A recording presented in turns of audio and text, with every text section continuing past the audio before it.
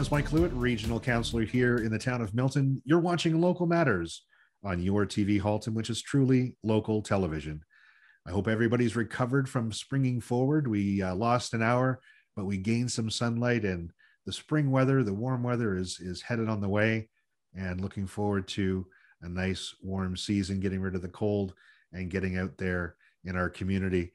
One of the most important things that we've had to deal with at Halton Region and the town of Milton recently is coordinating, getting the vaccinations ready for the COVID-19. Recently, over the last couple of weeks, we've had successful clinics up in Halton Hills. We've had some successful clinics in Burlington as well as Oakville. And this week, Milton at the First Ontario Centre for the Arts has started its vaccination clinic for those residents who are 80 years and above. And what I wanted to do in this segment of Local Matters is to give you some highlights, some information on those vaccination clinics and what the next steps are going to be. So starting March 16th, throughout the day from 9:30 to 3, the Milton Vaccination Clinic will be open. It is by appointment only, and we do have to strongly stress to people, no drop-in visits will be allowed. It is only by appointment only for residents that are over 80 years. So you do register online, halton.ca/COVID-19, and follow the link to booking your appointment. For those who have no internet access or are having some difficulties, you can always contact 311 and make your arrangements there. But again, this is for people who are 80 years and above. Our other clinics are at the Gaylord Community Center, which is in Georgetown, that began on March the 6th. St. Vladimir Cultural Center in Oakville began on March the 9th. The Compass Point Bible Church in Burlington and Joseph Brand Hospital began last week as well. And again, the people who are eligible for this are people who are 80 years of age or older, essentially born 1941 or before. Healthcare workers that are described as the highest priority who live or work in Halton. Healthcare workers providing in-person patient care as well qualify for that. And when you're booking appointments, again, through our website or the 311, the provincial government has released their online booking system, which is important to note that Halton Region is not working with that provincial system. So if you see it on the news or if you see anything about it in media, Halton Region is providing its own booking service, and it is not associated with the provincial government's booking system.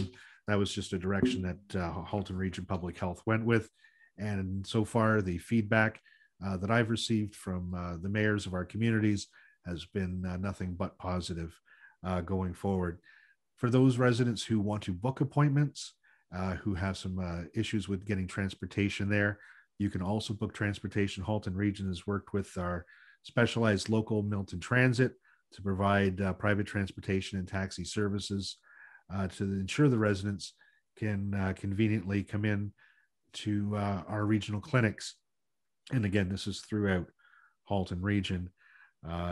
So going forward, the plans are to vaccinate the population 80 years and above as quickly as possible.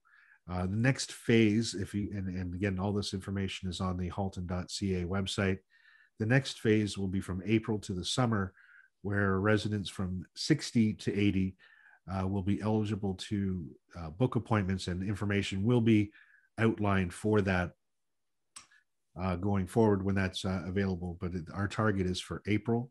And then when we have for the 60 to 80 to 60 year olds, it'll also be people who are in our frontline services when it comes to either food processing employees or anybody who's in a high risk environment. They'll also be able to register for their vaccinations as well.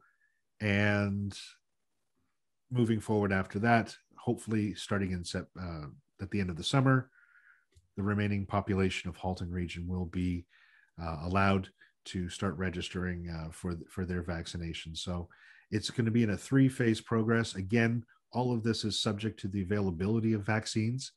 We've been assured that there will be sufficient amount of vaccines moving forward in Halton region. But as we know, anything can happen. So terms will be subject to change going forward for that. So again, we're asking everybody to be patient, register, follow on the website, halton.ca/COVID-19, and be able to follow along, get email updates as to when your group will be available and eligible for registering to book an appointment for your vaccinations. In the meantime, we can only stress to follow the basics: washing your hands on a regular basis, wearing a mask in public places, social distancing, physical distancing as much as possible, and to stay at home if you don't need to go out. These are the basics that we've been following. Our numbers, if you follow them on a daily basis, go up and down. We'd like to see that trend to go down as much as possible, so that we can return to some form of normal life as we head into the summer season.